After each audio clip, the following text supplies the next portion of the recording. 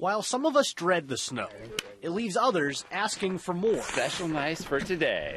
It's been great with just to get outside. I mean, the sunshine. I mean, I think we're like everyone else getting cabin fever. That's why Scott Duncan and Jeff Perrell, among others, created the Iowa City Nordic Club. Really just trying to get people outdoors and enjoy, a beautiful day like today. So far, I love it. It's working. It's a huge community.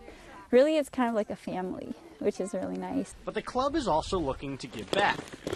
To continue getting people outside, the club needs equipment to keep these trails in shape. It requires a groomer, which is basically a sled behind a snowmobile that makes the texture or lays in the track for cross-country skiing. The group is fundraising to meet the $7,500 costs. They hope to have the groomer by next winter.